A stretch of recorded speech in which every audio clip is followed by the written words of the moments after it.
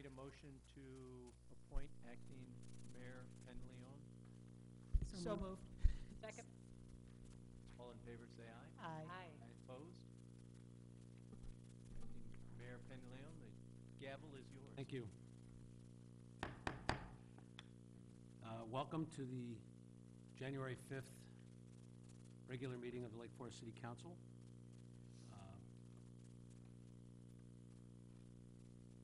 Would the clerk please call the roll? Certainly.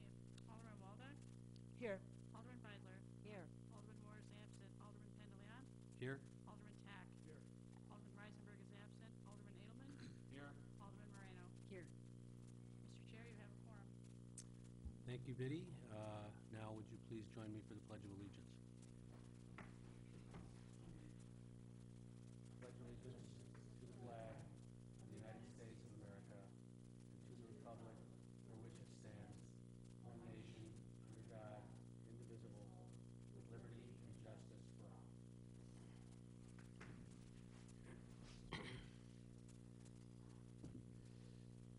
First thing on our agenda tonight is comments by mayor. That would be, I guess, acting mayor, could be me. Really only one note. We just came from a little tour of the progress at the Gorton Center, and it continues to be a source of amazement to me from where Gorton was in 2010 to where it is today. But the construction is moving along very rapidly, and it's quite impressive. And I think people are going to be stunned at how dramatic the change to Gorton is. With the results of all the hard work of the board there, the executive director Brenda Dick, and their capital campaign. They once upon a time they had their credit line shut down by the bank, and that was the only capital or income or cash they had. That was 2010. Now they've raised over $6 million in their current capital campaign, and the construction is going to make a dramatic difference in the facility, and I think to the whole community. So quite a rebirth and great leadership. The city's been involved in that as well, and I couldn't be more impressed and enthused. So stay tuned. They say they have a wedding planned for the end of February. So. George, could I just add Sure. something? We were not hit hard in any kind of a pitch from Executive Director Brenda Dick, because she was really incredibly appreciative of all the city support. But she also, I think, feels really strongly, as does the board, about as much community involvement as possible. So I think even though they've done incredibly well in their fundraising, my guess is there are still fundraising opportunities for those of us who have not participated yet. So I'm sure it would be possible to find out about those online or somehow, probably just calling Gorton and asking. But I would encourage community members to take part in what's going to be a truly exciting project. Brenda did mention to me quietly that they were still around $700,000 short of their goal. So there's more help that would be appreciated from the entire community. Large or small donations, I'm sure, would be very well received. So the next item on our agenda is 2014-15 new board and commission appointments and reappointments. We have an appointment of Carrie Travers to the library board, and an appointment of Steve Goldman to the Gorton board to represent the city. I would ask for a motion here to approve the appointments. So moved. Second. All in favor? Aye. Aye. Any opposed? Okay, the motion passes. And then the next item is comments by the city manager. Thank you, Mr. Acting Mayor, members of the council. We'll take a pause now for a commercial announcement, and I'm going to ask Elizabeth Holub to come up to the podium and demonstrate a new online service that's available for online water billing. Elizabeth?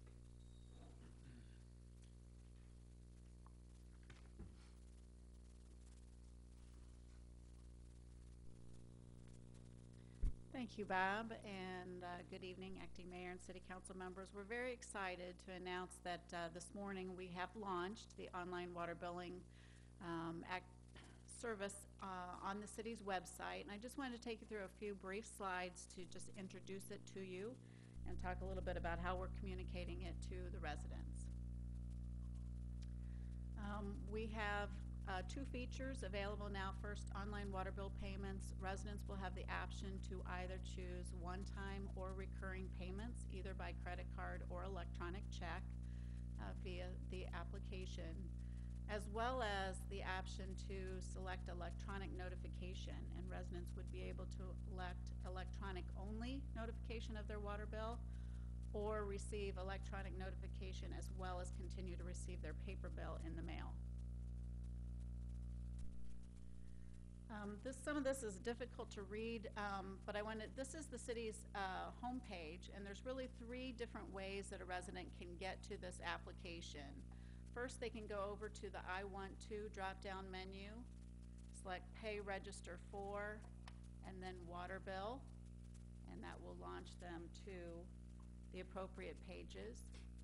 Another option is in the top right-hand of the home page. Just go to the Quick Links drop-down menu, and you'll have options for both water billing and water billing online payments. The water billing online payment will launch you directly to the payment site. Water billing will take you to the main page for water billing of the city's website. And the third option is to go to services from the home page and go down to water billing.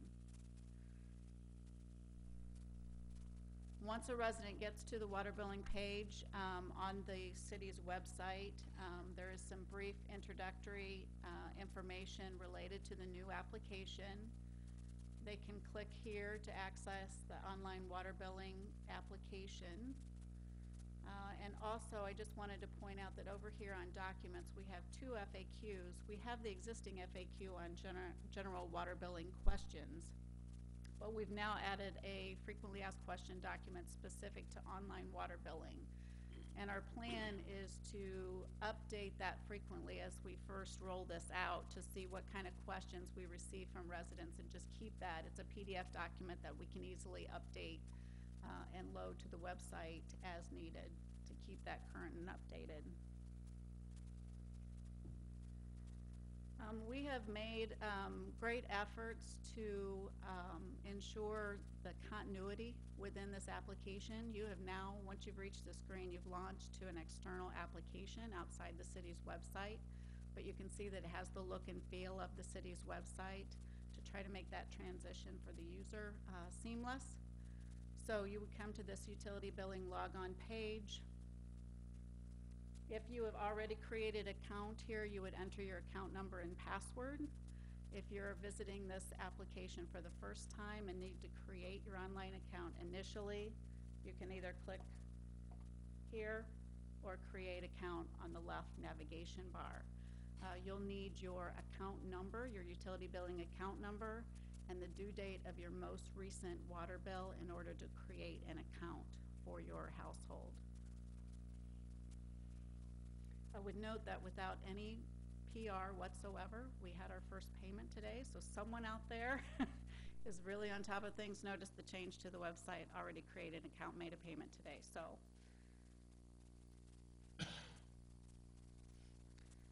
and then once you've created your online account and logged in, this is the account information homepage. It will come up with the service address, this customer name, some basic information, balance due, and whether there's any past due balance on the account.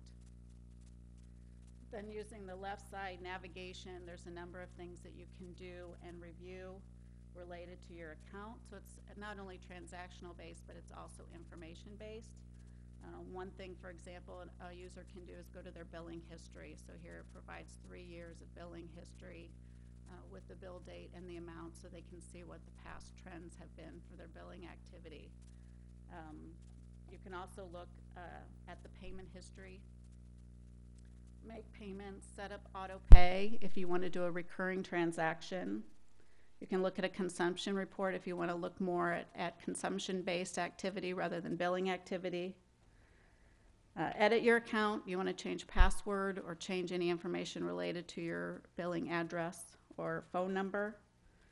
Manage e-billing is where you will set up your email notification if you'd like to do that. And also information related to frequently asked questions and contact information if they need to contact the finance department for any assistance. For the email notification, once a user has created an online account, from the left navigation bar, they'll just select the Manage e-billing tab, and then they'll have the option to either choose only a paperless email notification or choose both an email notification and receipt of the paper bill. We'll go 2 billing periods with a paper bill being sent to make sure that the email notification is set up and working correctly. And the email that is received provides only a summary of the water bill and a link to the online water billing application for more information for the resident. In regards to notification to residents, we updated the website today. We'll have a press release that will be issued tomorrow and posted on the homepage of the website. There will be a brief article in the February edition of the Dialogue, and we're including a notation on the water bills in each of January, February, and March to cover our entire customer base so that they'll know that that application is available.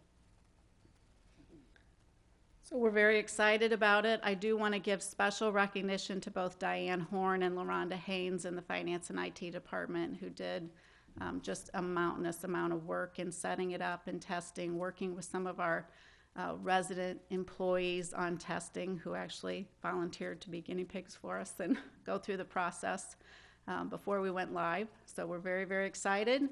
And then just put a footnote there that for more information, you can go to the website, select services, and water billing. So thank you. Any questions?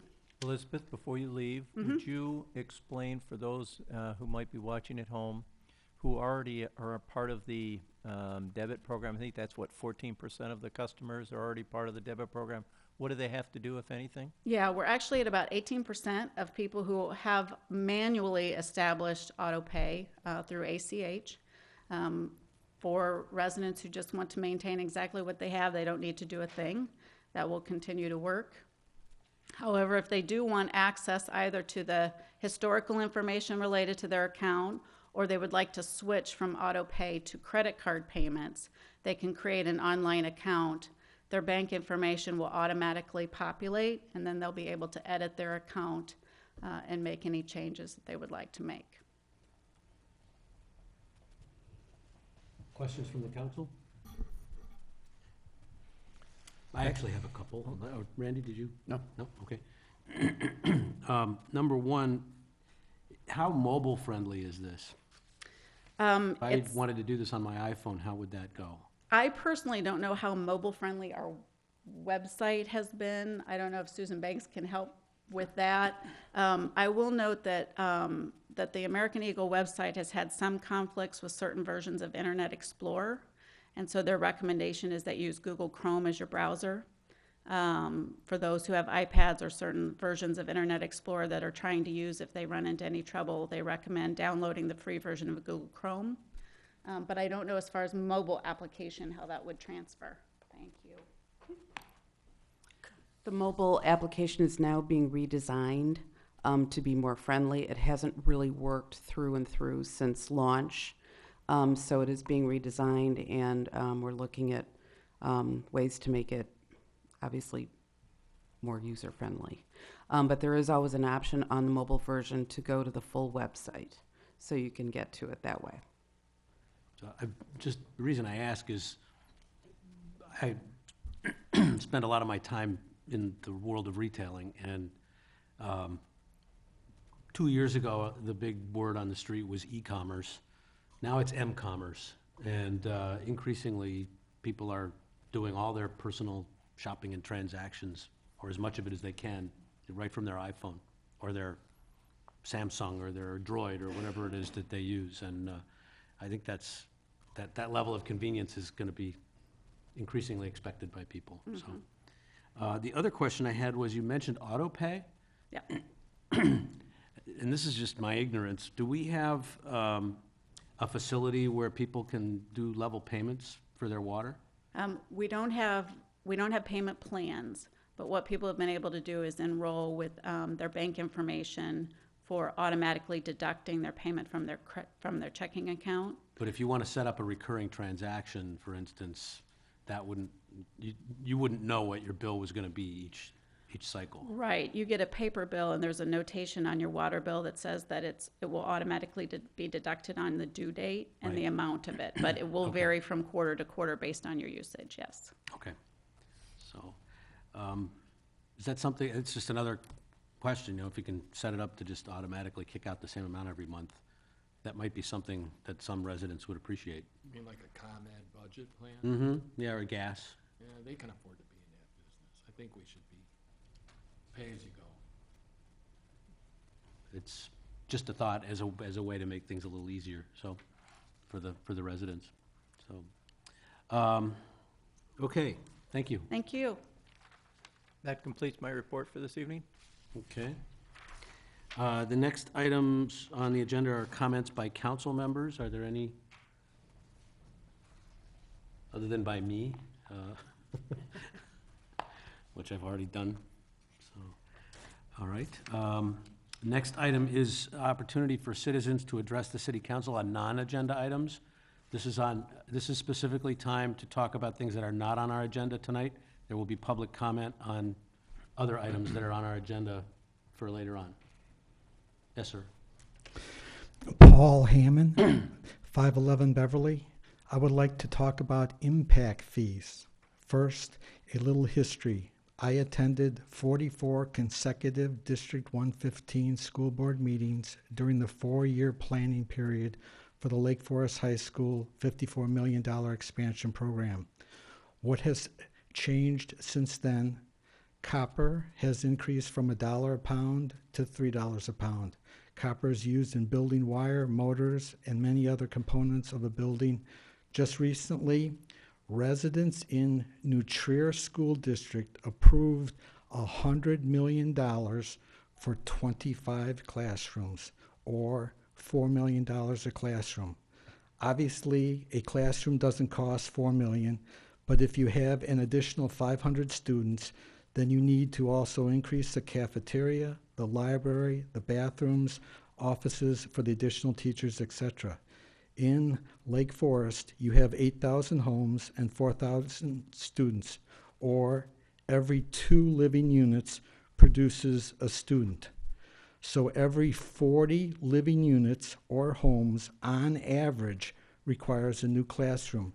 And based on current construction costs of $4 million per classroom, then each new housing unit should have an impact fee of $100,000. The current impact fee for a new housing unit is just under $20,000 for schools. So the Lake Forest residents are losing $80,000 for every new housing unit built in Lake Forest because the impact fees are too low.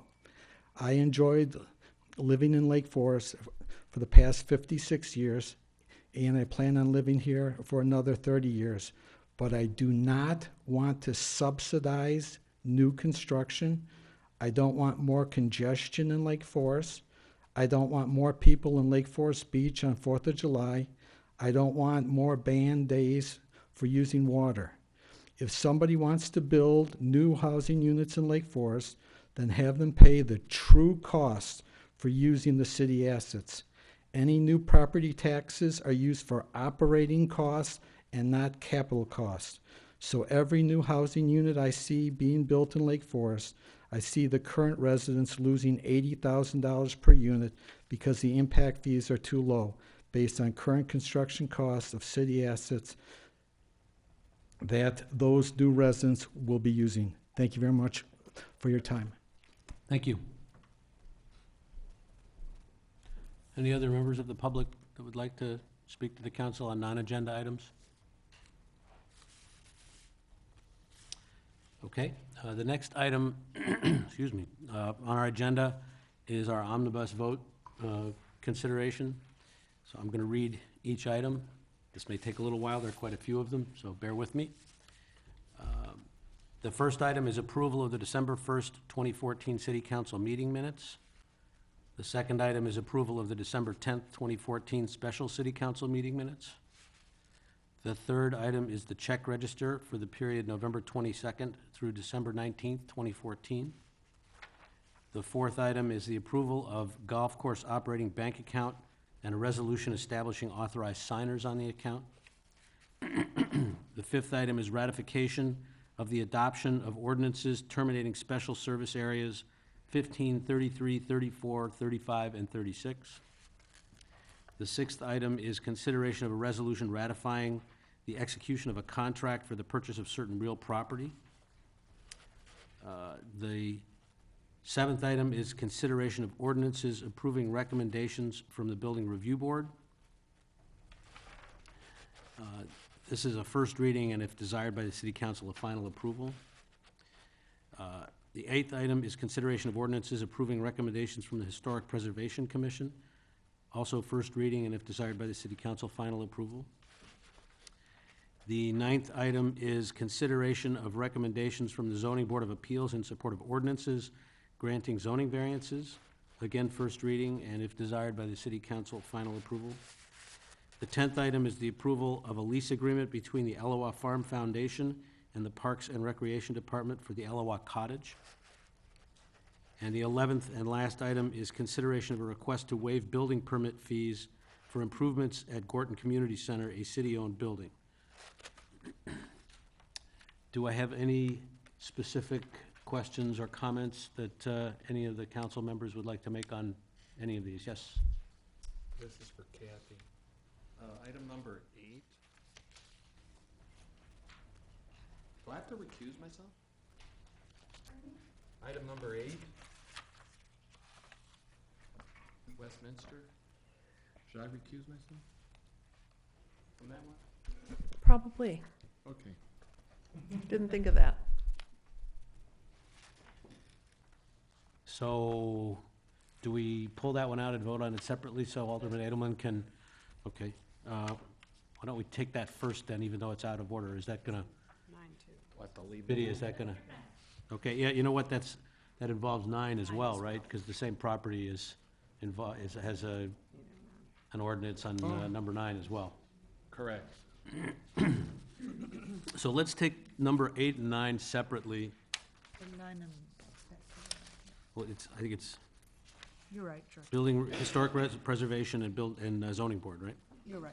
So items 8 and 9, and Biddy, am I throwing you off? Okay. Alderman Edelman has recused himself from those 2 votes, so I would entertain a motion for first reading and if desired, final approval. Actually, those are 2 separate motions, My right? suggestion would be that we would, unless there are other questions on the consent agenda or on the omnibus agenda, have a motion to approve the omnibus agenda as presented with the exception of those 2 items. And then we'll come back and revisit the 2 items that have been Okay. pulled. So, but there, number 7 is also a first reading and final approval if desired. So do we pull that one out at the same time? 7, 8, and 9 were all in that category. The issue is not the first reading. The issue is Alderman Edelman's interest in 111 Westminster. So it's just those 2 items. It's actually the first item under item 8 and the second item under item 9 of the omnibus agenda. Those are the 2 things that are being pulled from the omnibus. And your omnibus vote would be inclusive of the first reading. So we'll make one, It'd be a motion One to motion. approve the omnibus agenda with the first reading approvals for items 7, 8, and 9, with the exception of the 2 that we're pulling. Have I confused you enough? okay, well, I'll entertain such a motion. So moved. Do I have a second? Second. All in favor? Oh, it's roll call, sorry. Okay. Question as far as public to speak on the omnibus budget, or the omnibus items?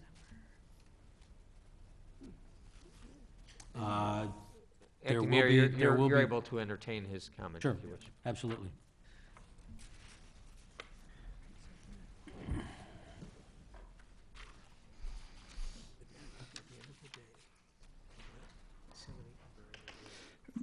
have a comment regarding that item 6. Paul Hammond, 511 Beverly. It is tough to be a city council member because it's tough to vote against the crowd when you know that the crowd is wrong. When you have a flat tire, you stop driving because there's too much resistance. The current owners of 120 East Laurel are putting a lot of resistance on the city council, so maybe it's not the right thing to buy. If I would perform an infrared scan on your house for heat loss, then I would be putting a different light on the issue regarding heat loss. I'm trying to put a different light on the Laurel Avenue project. Firstly, the 10-acre site is on the city books for $10 million. The tax increment financing costs are $7 million. The impact fees not being collected for police, fire, library, public works, water plant, and parks are over $4 million. The impact fees not being collected for the schools is $17 million. So you better be selling that 10-acre site for $38 million. Secondly, any future property tax revenue is mainly for salaries, and most of the rest is for heat, electricity, insurance, and other non-capital expenditures. So any future property tax revenue is for operating expenses and not capital costs. Finally, my solution for the 10-acre Laurel Avenue site would be, if any resident asks you about the site, then you tell them that the property is for sale at $10 million and that patience is golden and that the city is not going to give away valuable assets. In conclusion, the smartest businesses know when to cut their losses as early as possible. I would vote no and cut the city losses before buying this property at 120 East Laurel. Thank you very much for your time. Thank you. Can I just ask a question about number 5? I didn't think about it until just now. So this is the ordinance terminating the SSAs. Just for purpose of clarification, those are terminated effective 2014, correct? So there That's is correct. no... You voted on this at your December meeting. Right. The concern that raises this for ratification is that at that time, the agenda was posted to list only 2 of them to be terminated. Your vote was to terminate all 5, and just to ensure we don't have any hiccup on that, we're having you ratify the action with it on the agenda. But the effective date was for the original ordinance. That's all I wanted to know. And Thank you. you're now primed to take a vote on the pending motion, which would address all of the items on the omnibus agenda, except for the 2 on 111 West Westminster. Okay, I will, I guess, entertain a new motion? No, it'd just Nope, be a we've motion got the for motion. the roll call. Just gonna roll. Okay. Alderman Walden. Aye. Alderman Beidler. Aye. Alderman Pandeleon. Aye. Alderman Tack. Aye. Alderman Edelman. Aye. Alderman Moreno. Aye. 6 yea, 0 nay, motion carries. Thank you. And then the next item would be for first reading and final approval. I We would have to do 2 suggest that motions? we, on 111, on number 8 for 111 Westminster, I would suggest that we have a vote specifically on the waiver. I don't think that Alderman Edelman's interest is affected by the procedural vote. And then we can have, if that is granted, a vote on the final approval. Otherwise, we can just have a motion for the first reading. Because you need 6 for the first. Right, we need 6 to waive first reading, but the procedural vote does not implicate his interest, it's just simply a procedural motion. If he Okay. feels uncomfortable doing so, that's fine too, and it can be a first reading and be deferred until your next meeting. You're saying I can vote on 8? You can vote on the procedural vote to waive first reading. Is that okay? Yes. Okay. Yeah, that's not a substantive addressing of it, it just allows the matter to go forward. And then what happens with, If you get The the six, final if approval. it's a 6-0 vote, then you will have waived first reading, and then on the substantive vote for final approval, Alderman Edelman will be recusing himself. You will need all 5, you will have to do this without any nays. okay. Well, then I would entertain a motion to waive first reading on omnibus items 8 and 9. We should do those separately. Separately, okay, on item 8 then. With respect to 111 West Westminster. So moved. Do I have a second? Second. All in favor? Nope. Roll call. It's gonna Oh, be it's a roll call. Okay, sorry. Alderman Waldeck, Aye. Alderman Beidler, Aye. Alderman Pandeleon, Aye. Alderman Tack, Aye. Alderman Edelman, Aye. Alderman Moreno. Aye. 6 yea, 0 nay. Motion carries. You're now primed to have a motion to approve the item number 8 under, or I'm sorry, yes, item number 8 under 111 West Westminster. Okay, would entertain a motion? So moved. Do we have a second? Second. Alderman Waldeck, Aye. Alderman Beidler, Aye. Alderman Pandeleon, Aye. Alderman Tack, Aye. Alderman Moreno. Aye. 5 yea, 0 nay. Motion carries. And for the record. And there's an there was abstention. An abstention by Alderman Edelman. Absolutely. And on, Now, what about the rest of 8 and 9? Don't we Now, have to do the rest of we them? already approved those. we Now already have approved number- everything except 8 and 9. Yeah. So, I but know. now we have to do 9. Just to keep you on your toes. And this is why we had Alderman Pantaleon being acting mayor tonight. So, no, We now have. we have to do the same thing with item 9 now. Right, number 9, with respect to 111 West Westminster, we need first a motion to To waive waive first first reading. reading. I'll make a motion to waive first reading. Second. Okay?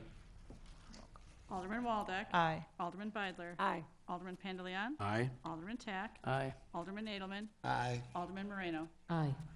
6 yea, 0 nay. Motion to waive carries. Okay. I'll now make a motion for final approval. Second. Alderman Waldeck, Aye. Alderman Beidler, Aye. Alderman Pandeleon, Aye. Alderman Tack, Aye. Alderman Moreno, Aye. Alderman Edelman. Abstain. Okay, 5 yea, We did 1 it. one abstention. Motion carries. We were Ju- just getting so the you- hang of it toward the end. Just to do a recap, you've now approved everything that was on the omnibus agenda, albeit 2 of them were outside of that vote. Right. Okay. The next item is ordinances. Consideration of a recommendation from the Plan Commission in support of the approval of ordinances pertaining to the establishment of a tax increment financing district on a 10-acre site located on the northwest corner of Laurel and Western Avenues. This is first reading.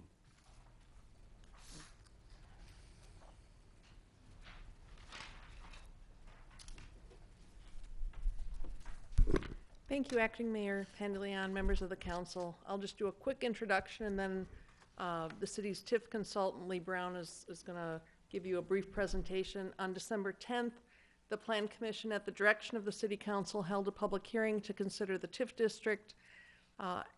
Previous to that, they did have a workshop to get the basics of TIF, so they had a good understanding of the TIF district. The Plan Commission, after hearing some public testimony and after some deliberation, recommended approval of the TIF district to the City Council. The Plan Commission did acknowledge that they are not privy to the financial details, and the financial aspects of the TIF are not under their purview, but from a land use perspective, they do believe that this is the appropriate tool to support redevelopment of this site. With that, I'll introduce Lee Brown. Good evening. You've had the opportunity of seeing the 3 ordinances. They are the statutory required ordinance if we are to adopt the tax increment district. 3 ordinance, first, that of adopting tax increment allocation financing as the tool. Second, an ordinance adopting redevelopment plan and project, that is the accompanying document, that is the plan and what you are going to do to seek the redevelopment of the area. And the third being the adoption of the boundaries of the tax increment district. Very briefly, tax increment financing is an economic development technique that allocates future property taxes from a designated area to pay for project improvements within that area. The program can last up to 23 years. A couple of items that I'd hope that we can emphasize. First, tax increment financing is not a tax. Tax increment financing does not freeze the taxes paid on the property.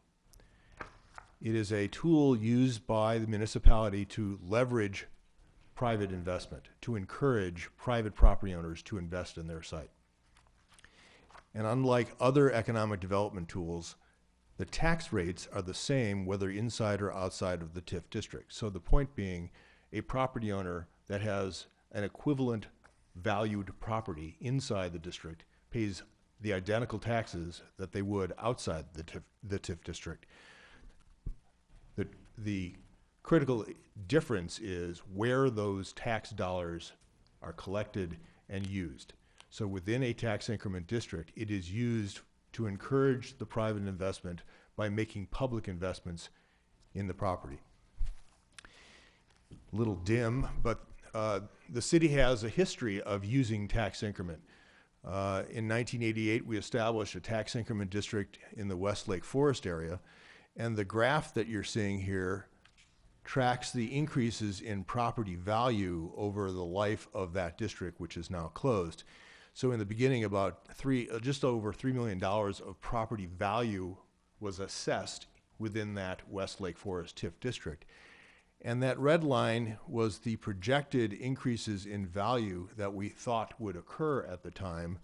These bars represent the actuality of a much higher increase in the property values. At its very peak, over $60 million of EAV, assessed equalized value, was available for the tax increment district to pay for public improvements within that area.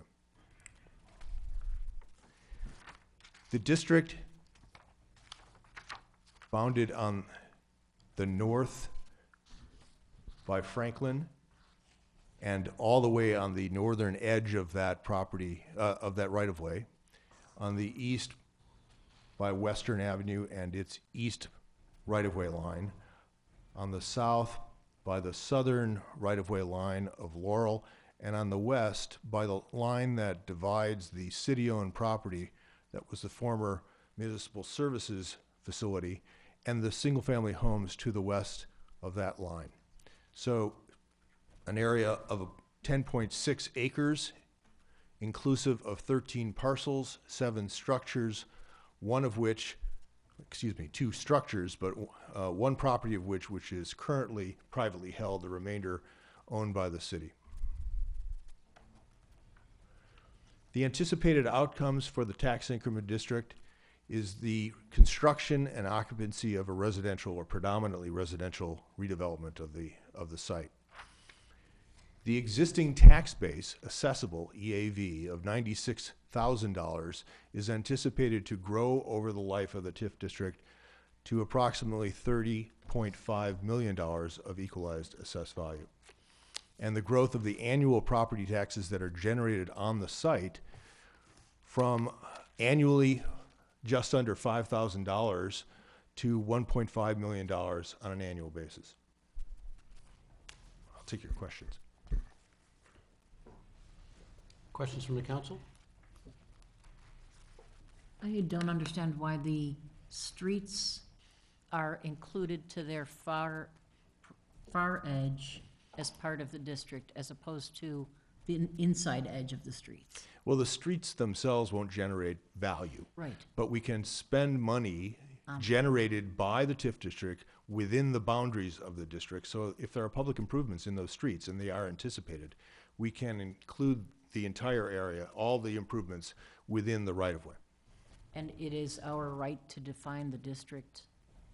Absolutely, you're right to define it. The guidance is that you generate a district that's large enough to collect the incremental value, an area that you will be spending public improvement dollars on, but not so large that you include property that doesn't need to be in the district. Thank you. Other questions from the council? Okay, I would offer an opportunity for the public to comment on this proposal.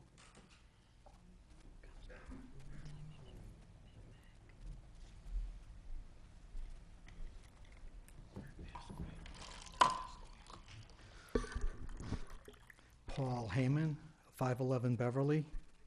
I listened to the December 10th, 2014 Plan Commission deliberation 4 times. My takeaway was that even though the tax increment financing budget was shown, the one important missing number not given the Plan Commission was the estimate on or proposed sale price of the 10 acres. So the Plan Commission did approve the TIF vehicle, but without knowing the estimated sale price, the Plan Commission was flying blind. As I stated earlier, the 10-acre site is on the city books now for $11 million because of that piece of land that they purchased tonight. The tax increment financing costs are going to be $7 million. The impact fees not being collected for police, fire, library, public works, water plant, and parks are over $4 million.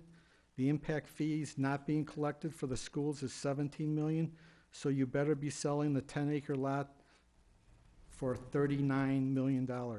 In conclusion, if I were you, then I would send this issue back to the Plan Commission with the City Council's estimate on the sale price, and then see what they would say about the TIF of the Laurel Avenue project. Thank you very much for your time. Thank you. Other members of the public? Mr. Kiley?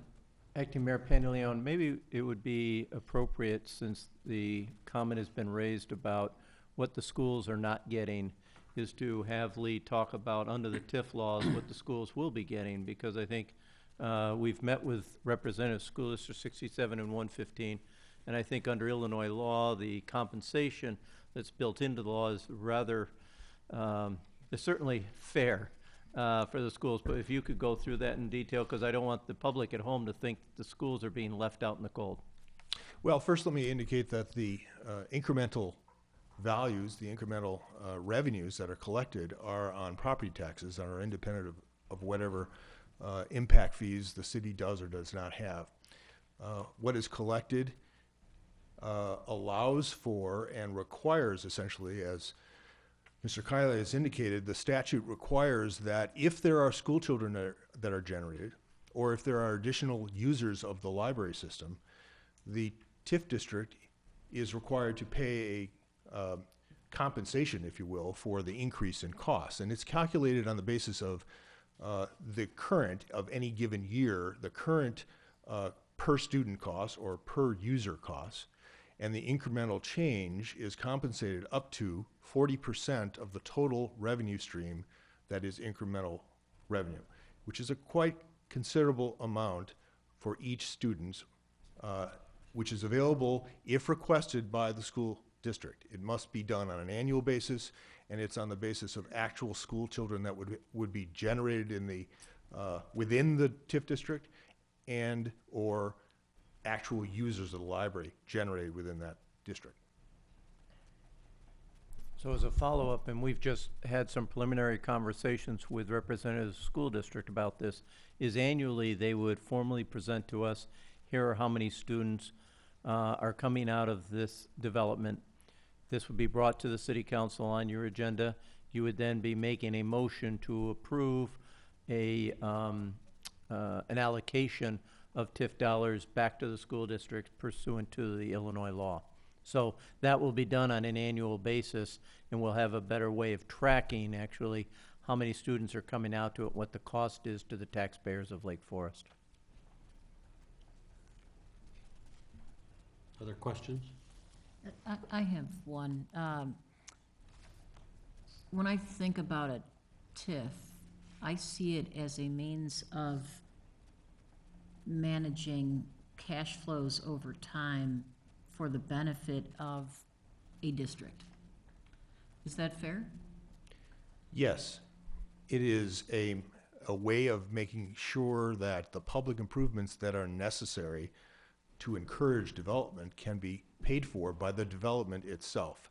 It's a circular process in which the developer is paying their fair share of taxes like they would on any other site in the city, and those revenues are collected to be able to compensate the public improvements that you're going to ultimately authorize.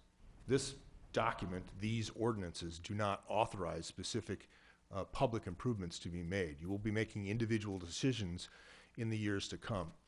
And the management, if you will, of the revenue stream allows you to make good decisions with the knowledge of what is available in terms of the revenue stream at the time that you need to make those decisions.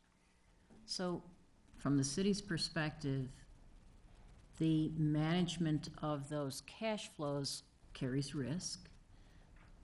For any entity that establishes a TIF, what are, generally speaking, for the benefit of ourselves here on council, but also the public, what are generally the risks involved in those timing decisions? What do you generally, what have you seen in case studies of TIFs?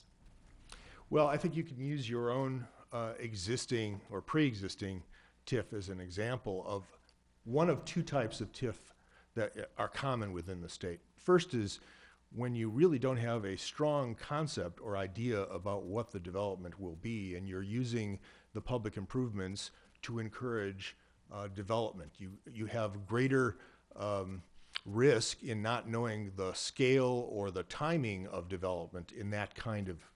That's why you saw a considerably increase over our conservative estimates that we first made. The other type is really what's before you now, which is a relatively well-defined site, a well-defined project that is likely to be approved as you go through the process of developing an approval for the developer that has been selected. You'll have much stronger control through that of what will be built and the estimates of value at the time. Now, we've already seen estimates of value of what would be built, and we have used those in part to help define the size and scale of this project. So in the first TIF, the West Lake Forest TIF, there were much higher risks to the knowledge about how much revenue the city would see. In this one, we have a much better definition of the scale of what is likely to occur on the site, and the risks are much lower. And the reason for that is the nature of the use of the properties in the West Lake Forest TIF. It was a much larger area Okay. with many different properties owned by many different potential developers. Thank you. Yeah, I have a question too, and I can't find my note about this on the page, but you'll remember. And this was about the possibility of in the materials we read, you talked about the likelihood that there would often be cash there would be cash transactions, but not always. That wouldn't always be possible, and that we would issue some obligations. I couldn't tell how many, and I guess we aren't necessarily limited, but I wonder if we have a general sense of number on how that. Is that once? Is that more than once? I may turn to Elizabeth for details, but That may it's be more of understood an that there are Elizabeth question. basically two kinds of things. One is a sort of early on public improvements, the first of which is cleanup of the site. Yeah, yeah. We have Which I think we've already authorized. have an that. environmental condition that has to be cleaned up in order to make the site developable. So those early project costs are likely to be an initial borrowing. Okay. Later project costs related to keeping the site ready and to compensate for the improvements that are going to be made both by the public and the private, that is likely to occur at a later time. Right. So we'll be doing this more than once. Okay. Much of that is based on good calculations of what the investment market is like. How many of those were issued for the West Lake Forest project? 2? Okay, all right. No, I was interested, because it didn't seem to suggest that there was a limitation. I just wondered if we had a sense of what we were The expecting. limitation is on generally the revenue stream that will be available. Okay, Yeah. okay. Other comments, questions? I actually have a couple of questions. Going back to the dollars again, running from current tax revenues from this 10-acre site of approximately $5,000 per year, to, the estimate we're using is about $1.5 million. That is revenue in perpetuity, as opposed to a one-time payment of, say, an impact fee or something like that. And roughly what percentage of our tax bills, property tax bills, go to the schools? 50. About 50%, 25 to 67, 25 to 115. So from this, reasonable sort of projection would be that once completed, and we're not talking about 23 years here probably, it's more likely to be 4 or 5 years, if that long. The revenue stream to the schools annually in perpetuity, barring a collapse in property values, is on the order of $750,000 a year. Split between the two of them. Split between the two. And then the library would also, Yeah, after after the 23, though. Yeah, during the life of the district, and that's really not known to be 23 years or shorter. During that period of time, we collect the same amount, the $1.5 million, and it goes into the TIF fund, and it's available for reducing debt of the fund itself. Beyond that, when the district is closed, and the parallel is that you went the full 23 years in the Westlake Forest TIF district. At that point, it's distributed on the basis of the tax rates that exist during that on an annual basis from that point forward. Right. We're reasonably conservative in the estimates here. We're using appreciation rates of less than 1% on an annual basis. That's a very conservative estimates. You might choose to think that values in the community will be much higher than that. I would hope so. Certainly be good for everybody who owns property in town. But I think that the point I'm trying to make is that this becomes a permanent source of revenue for the affected taxing bodies, as opposed to a one-time payment of an impact fee or something like that. So much, much greater value from the long-term viability of these districts. So, if there are other questions, I would entertain a motion. This is first reading? This is first reading. First reading on all 3 ordinances. So moved. Second. Alderman, Biddy? Oh, I had it as roll. Go ahead, Eddie. okay. Alderman Waldeck, Aye. Alderman Beidler, Aye. Alderman Pandeleon, Aye. Alderman Tack, Aye. Alderman Edelman, Aye. Alderman Moreno. Aye. 6 yeas, 0 nay, motion carries. Thank you. The next item on our agenda is approval of an ordinance that allows for the revising, amending, restating, codifying, and compiling of existing ordinances. This is also a first reading. Mr. Filippini, if you could. Thank you, Acting Mayor, members of the council. This is a somewhat long-standing project for the city that goes back, I guess, over 40 years. The city lasted a wholesale recodification in 1971. The ordinances have been maintained in the city code, but over the years there have been a few hiccups and some blips and things of that nature that have caused the code to be not fully up to date and not as easily functioning in the electronic environment that most people operate today. So the council did enter into a contract with American Eagle, I believe it was about 18 months ago, for purposes of undertaking a recodification, and in the course of that also doing some reorganization of the code to make sure that it was a little more user-friendly than it had been in its prior format. The ordinance before you tonight for first reading is to replace our existing 1971 code with the updated 2015 code.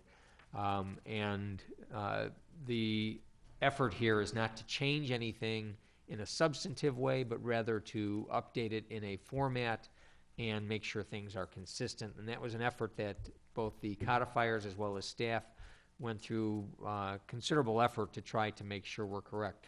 I should note that in the course of that, a lot of ideas have come, have bubbled up to the surface, and those are things that are likely to be brought to the council over time in the months to come. But for purposes of bringing this to you now, the recommendation is to try to bring it to you in largely an intact version of what we have, with the reorganization and updating, and frankly filling up some of the holes that had been occurring with some of the gaps in codifying ordinances as they have happened.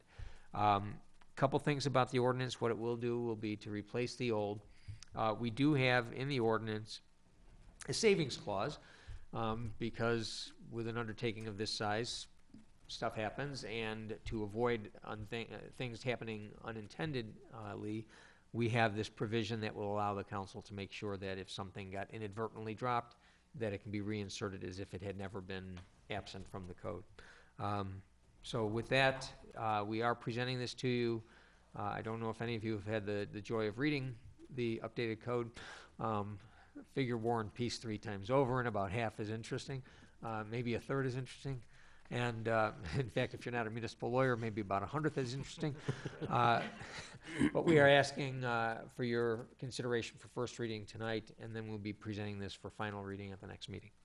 Any questions, I'll be happy to try to answer. Is there a cost involved in this? There was a significant cost involved in this. When the council approved this, Someone refresh my memory? Oh, do you remember? I want to say $30,000, I think, to do the codification work. Does that sound? That's with American Eagle? Legal, American Legal. Oh. Yeah, they do a lot of codification work for other municipalities, and we went through a bidding process and identified them. I think they did a very good job. I think they will come back and say that they lost money on the deal because there was a lot of work involved, and as you might imagine, with 40 years of not going through the codification process, there was a lot of changes. And as Vic said, it was actually a very worthwhile and productive process for the staff to go through, although I don't think the staff will agree with that necessarily. But I think we identified sections of the code that, quite frankly, didn't make sense or didn't reflect current practices in the city, and those are what Vic mentioned that we will be bringing back to you. And I think we'll come back to you with trying to divide the work between the 9 aldermen, or the 8 aldermen and the mayor, so that each of you don't get stuck with doing the whole revisions that the staff is going to have to bring forward. And each of you will hopefully have a section that you'll be responsible for, because it could be, a couple hundred pages each as we go forward. So we'll try and make it manageable. And in most cases, this isn't doing really any wholesale changes. It's just trying to update the code so it's reflective of current practices and policies and procedures of the city council. And will the online version be hyperlinked from one section to the next? Yes. Yeah, it should be. It's not now, is it? No, it should be very user-friendly. Good. Bob, is there Go ahead. is there a time period that we would need to look at this again? I mean, it strikes me that maybe 40 years was a little too long to wait. Do you normally look at this thing every 10, or to make sure that it Well, actually, the good news is that after we get to this point, then we have an agreement with them that there will be annual updates. Oh. And so our code will forever be up to date, and we'll never get into the same predicament that it was. And so you want us, are we going to do second reading of this at the next meeting? Are we going to Yes. do these 200 pages before then? No, we'll get the second reading done so Trying we to can block get. that time out, guys. I'm not a fast reader. What were you doing this I'm glad to weekend? do my job. I just want to be sure. 100 pages is what we had for tonight. Yeah, right. I realized that, and I know how long it took me, so I'm, No, but what we especially when I wanna be- needed some second readings myself on that. Well, the good news is too, is that they will be redline versions, and so you can go through them pretty quickly and see the changes, because a lot of it is just verbiage, changing titles, those kinds of things. Okay. But I think we'll get second reading at your January 20th meeting. We will come back to you at that meeting and maybe have a plan, an action plan as to how we could divide that up into various sections and who will do what, or who will agree to do what. And then we'll come back whenever is permissible based on timing. Okay. Thank you. And just to put a sharper point on that, the action on second reading would be to actually adopt this new code. The things that will follow, the 200 pages per council member, is with respect to some of the updates that were identified for recommendation to the council as part of the review. And just to help me understand what you went through, could you summarize the process of codification? Sure. The city first did a massive document dump on the codifier so that they had all of the ordinances as well as our existing code. They went through the effort of making sure that the ordinances as they were adopted and changing things were reflected in the code, and they found in many instances things were not. The online code had become woefully out of date. And so what their task was to try to bring those up to date and, you know, move in and out certain things. They also, because they do this a lot, offered suggestions on reorganization based on what other communities had reflected as being an effective way to make them more accessible to the users. And they then took what we had and formatted them so that they would reflect more that more traditional manner to access a code. They then gave that draft back to the city, and the city staff, through departments and through broader eyes, broader review of the various eyes within the city staff, went through and actually identified those. As part of that, the codifier had raised a series, I believe it was about a 30-page memo of specific questions, and those were things that staff in our office looked at for purposes of trying to make sure that everything was addressed in as appropriate way as possible. And then another revision was made, which was basically checked to make sure that things got caught, and that is what's being presented to you tonight. But again, there was a specific determination to segregate those issues that reflected policy changes from those which were more in the nature of scrivener's errors, clarifications, oddities, and the like. So that's why this is being presented in really two different bites to you. The first one is to just give you sort of the Earl Scheib version of your old car. And the second go-around will be with some Better than that. updates. It's a little better than that. Hey, no ups, no extras. Trying not to give you any ups or extras in terms of policy issues. The next round will be some of the upgrades on the code that staff thinks would be appropriate to make sure that the code language is fully reflective of what is more common staff practice and good practice. Thank you. You're too young to know who Earl Scheib was. That's number one. Secondly, Baseball games. if there's an annual update, it begs the question, how much is that costing us a year? It's actually going to be supplemented twice a year. Okay. Oh, Once in February and once in October. so what's And our what's that cost on an annual basis? It's based on number of pages, dual column, two-sided page. Each page that's a physical page that's actually added to the book is $21 per page. So let's use small font. Right.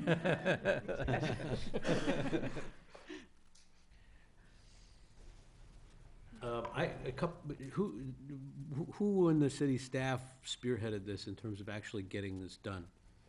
Biddy did, and she had to suffer the wrath of each of the department heads who got their respective sections and said, "What?" And kept bird-dogging them to make sure that they would review it and get back to them. And so she was the one that did the entire work of helping to select the firm and keeping them on track. And it's been a huge undertaking, and we're really pleased with where we're at, despite the depiction of Earl Scheib. And I actually think that both Biddy and Karina are going to be framing the shortest straws that they drew. Well, thank you for that. This is, when I just ponder this in my mind, it's just overwhelming to think about. And so thank you for keeping it going and getting it to the finish line. You mentioned semi-annual updates. once this is all digitized, wouldn't it be updated on the fly and then maybe just checked over once a year or twice a year, as opposed to waiting to accumulate all the changes? Yeah, typically, and it's more a matter of managing costs, you do it semi-annual, and then you'll find that there's going to be a tab on the electronic version that will say recently adopted ordinances, so that you'll have the code, and if you're interested to see if anything's been modified since then, the tab will draw you to those, and they'll be imported into the main document twice a year. Okay. And that's, you can do it more frequently, it's just that there's a greater cost to that. Right, okay. I just had this vision of, papers piling up as we do things here, and at the end of 6 months, having another sort of mini version of the project that you just completed, which might be a little, but it sounds like there's a process for. There is a process, and I think also, once we get this behind us, keep in mind that even if looking at tonight's agenda, most of the stuff doesn't go in the code. I mean, you're passing ordinances or adopting ordinances, but that isn't changing the code. This would be specific to those ordinances that are amending the city code. Okay. Thank you. Any other comments? I will say that I stand by my Earl Scheib. No extra. Are there any members of the public that would like to comment on this ordinance? There being none, I would entertain a motion. So moved. Approve, first reading? Second? Second. Roll call vote, please, Biddy? Alderman Waldeck. Aye. Alderman Beidler. Aye. Alderman Pandeleon. Aye. Alderman Tack. Aye. Alderman Edelman. Aye. Alderman Moreno. Aye. 6 yea, 0 nay, motion carries. Thank you. Next item on our agenda is new business. Alderman Edelman? It's not really new business, it's just kind of related to ordinances, and it has to do with the construction codes. How are we doing? I thought we were gonna get rid of cast iron waste pipe and transition to PVC. The construction codes is actually meeting tomorrow, and we were kind of waiting for this recodification because some of the work they have done is done with the old chapter and section numbers. So now that we have the new code, I expect in February we'll be bringing some of that forward to you. Great. The construction codes, it will recommend a change with respect to cast iron pipe. They'll also be recommending some changes, enhancements likely to life safety aspects of construction as well. Like the what? Like adding more cost? Life safety aspects and energy construction. But you should start to see those in February. So after you update this new code, we'll begin changing it right away. Okay, thanks. Any other items of new business? Any additional items for council discussion? I guess these two categories sort of blend into one another. There being none, I would ask for a motion to adjourn. So moved. Second. All in favor? Aye. Aye. Any opposed? Anybody want to stay longer? Okay. Meeting is adjourned. Thank you, everybody. Thank you, George.